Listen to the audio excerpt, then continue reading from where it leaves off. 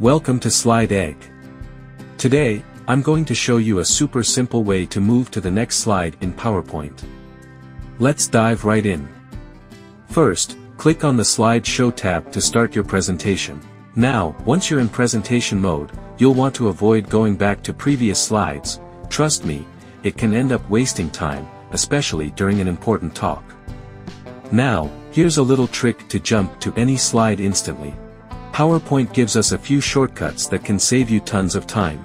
For the first shortcut, just type the slide number and hit enter.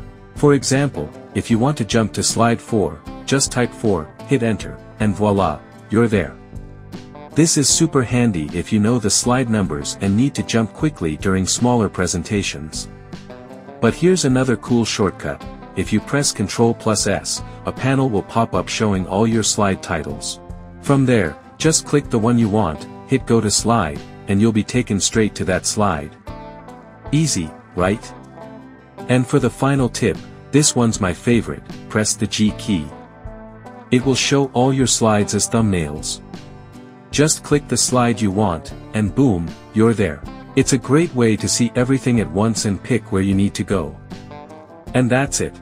Now you know how to easily move to the next slide in PowerPoint with these handy shortcuts. Thanks for watching this video, and I hope you found it helpful.